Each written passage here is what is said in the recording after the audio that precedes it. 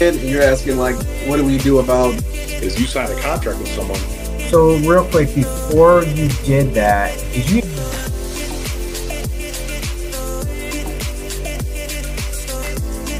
More than 30 years. I got my real estate license in and your origin story. Is that he made an age joke the last time we were. I'm gonna use that kuka. You know, I'm a little more strict with what I'm looking at.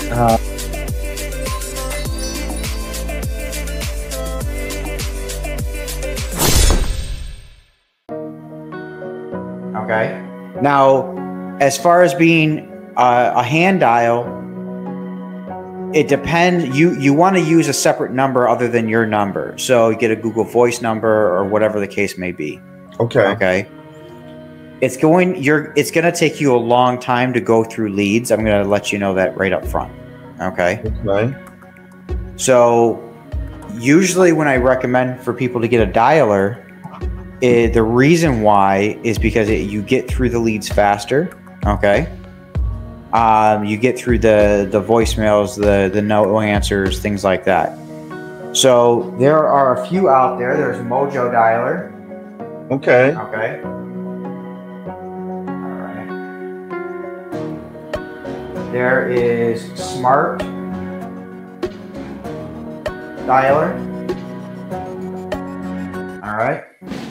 So those are the ones that are out there. And then there's one that I use, which is Call Tools. Call Tool? Yep, Call Tools. All right. I use that because it also it can act as a CRM as well as a dialer. Nice. Okay. Okay. So, but I have my workflow where I use a Podio account as a CRM as well. So I put my entire list in Call Tools, and then anybody who says yes, or yes, they're interested, then those leads get pushed over to my Podio account, and that's what I follow up on. Okay. Okay. So think about your workflow. Again, this is not something you have to do right now. Okay. Just starting out, you can hand dial. Just starting out, you can do Mojo Dialer. You can do any one of these starting out. Okay. Any one of them. Okay. Mojo Dialer, Smart Call Tools, Smart Dialer, they're all good. Okay. It really just depends on what you feel comfortable with. Okay. Okay. So I'm just going to be honest with you. I've used Smart Dialer before. I know Mojo Dialer works. It's very popular. But I haven't used it. It was the same thing as Smart Dialer. And I currently use Call Tools.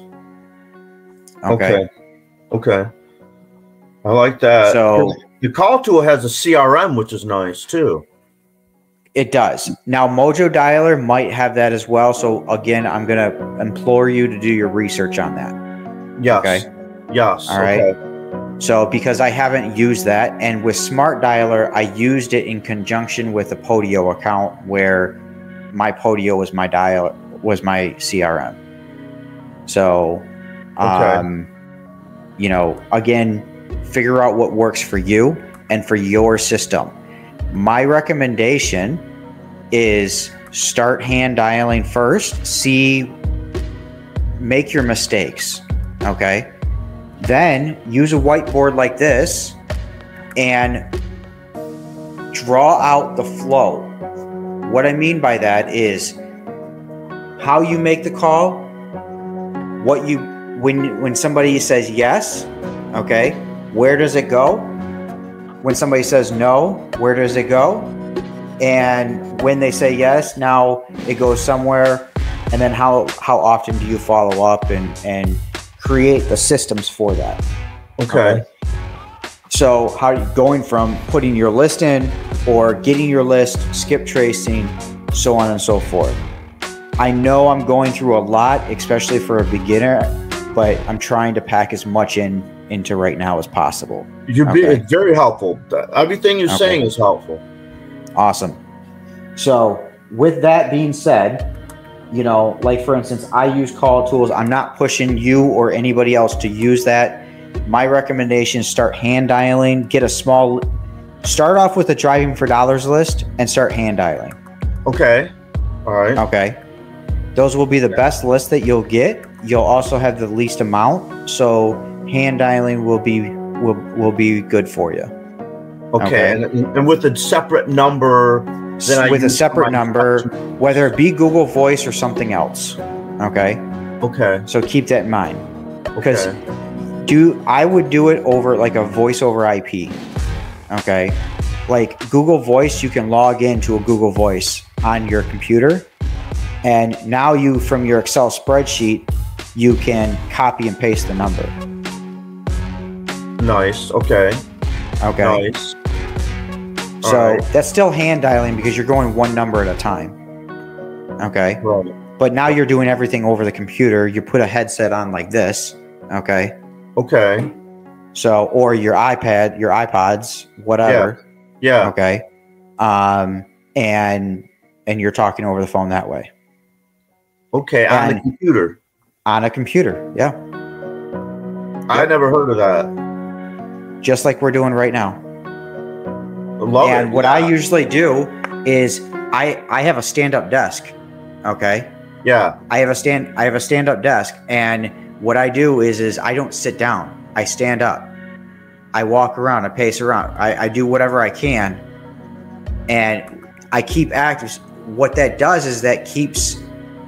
If I'm down slouched like this and I'm just sitting in a chair, you hear it in my voice, don't you? Yeah. Okay. Oh, yeah. If I'm up like this, just walking around, hey, how's it going? Yeah, great day today. All right. Yeah. Yes. And people will pick up on that. Yes, they do. Okay. All right. So, but the thing is this. One thing I recommend you do. Okay. So you got this, right? Yes, entirely. Yes, okay. I have that. I have written down. Got it. All right. Step 1 is getting information. Okay. When you're on a call, somebody says yes or whatever. All right. Do you have a script that you follow? So you're in the program, the Astro Flipping program, right? And they have one. Yes, correct. Yes. So they have a script. Okay. And TTP has one too. Yes. 100% I would recommend you follow the TTP script. Okay. All right. So 100%. I also use Steve Trainer's script as well. All right. Now, eventually you're going to change the script to meet how you talk and what you do. All right. So keep that in mind because I don't want you talking like a robot. I like stand-up desk. I'm very good on my feet talking, yes. Yep. So, first thing is getting information about the property. Okay. All right. Getting info. So, getting info is about the property as well as about the homeowner. Why do they want to sell? Do they really want to sell? Figure out their timeline, figure out everything that they need. All right. Okay. And the thing is that what you want to do, and nobody's talking about this. I'll tell you this right now. Yeah. Okay. You want to disqualify them. What does that mean? Yeah. Okay.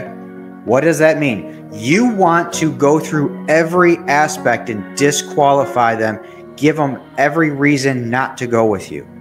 What I mean by that is I'm not saying push them away and do all that, but you also don't want to be the one pushing them towards you either. Okay. Okay. So I'll give you an example. Okay. There's a house that only needs cosmetic work. Oh, hey, Mr. Seller, I see just based on what you said, obviously you got the info, so you got the price. They might be priced a little bit too high. Okay.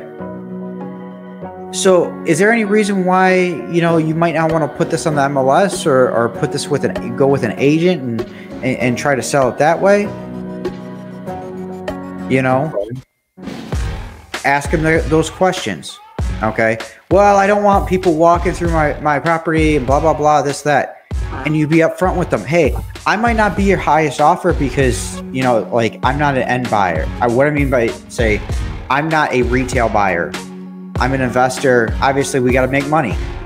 You know that, right? Mm-hmm. Oh, yeah. When you tell them that you're an investor, they obviously know you're going to have to make money. Okay. So by saying all of this, you can judge where they're at, and you're prompting them for your, I don't want to call it a lowball offer, but your realistic offer. Okay. Call it a realistic offer, because the thing is that, and if we're too far apart, I even sometimes say, I really don't want to insult you with my offer. It's far away from what you did. I mean, if you really want me to tell you, I'll tell you, but we are kind of far apart. And a lot of times, well, just tell me what it is. Tell me what it is. Okay. And so I tell them and be like, yeah, I know I didn't want to really insult you like that, but I'd have to be, and I'm 50 grand or 20 grand underneath what they wanted, whatever the case may be. Okay. And I go, and I'm going based off of what you said. I'm going, and then but before I even give the offer, I also try to bring up, this is what I'm seeing of prong comps in the neighborhood. You know what? It looks like the price you're asking, that's a pretty fair price. Unfortunately, it's pretty fair for a retail price. Okay. Okay. So all these things you're bringing up, you're prompting them. Okay. You're prompting them. I'm not saying that you have to do that with everyone, because some people some people have realistic numbers. Okay. So you got to really play it by ear. And that's one thing you got to understand is that by disqualifying them, okay, you don't want to spend too much time on them. Right. All right. Okay. Now, what you can do is, I'm not saying get rid of that lead. Okay. What I'm saying is say, hey, I see you're here. Do you mind if I follow back up with you? When are you looking to find out their timeline? Okay. And whatever their timeline is, cut it in half and then follow back up with them. Okay. Okay. For instance, if their timeline is 4 weeks, oh yeah, you know what? I already sold that property. We're under contract and blah, blah. Oh, you're under contract? Oh, did you guys already close yet? No, we're scheduled to close in about 4 weeks. Okay, great. You know what? How about I follow up with you? Follow up with them in about 2 weeks. Okay. All right. Hey, I noticed that last time we talked, this is where a good CRM comes in, where you're putting in notes. Okay. So you're putting in notes when you're calling them. Now, you don't need a CRM to do that. You can do that in Excel. Okay. Okay. You can use Excel by all means. Okay. In the beginning. All right. But you come up, hey, last time we talked, you're set to close on the property. Just curious if you're still on track or is that buyer still buying the property? Oh yeah, we're still closed. We're still on schedule, or no, we got a hiccup and we had to drop out and blah, blah, blah, this, that. Okay. And now you can jump in. And because you think that you think, what's that? It does happen to you? Oh yeah. Oh great. Okay, good. Yeah, that does happen, because the thing is that, think of it this way. If somebody comes through and they buy it at a higher number, or they get under contract for a too high of a number, and then they can't find a buyer because, say, it's another wholesaler, okay, it's going to drop out of contract, right? They're not going to do anything. Right. Now you come in here and they got a distaste in their mouth and they're like, I just want to get rid of it. you know, give me X amount and it's yours. Right. Okay. And you're like, you know what? In order for me to make it work, these are my numbers. This is, you know, kind of, you know, I didn't get a chance to give you the offer last time because you said you already had it sold, you know. Okay. But, you know, so on and so forth, and run your numbers. All right. Don't ever try to stretch the number. As soon as you try to stretch the numbers, okay, you always lose.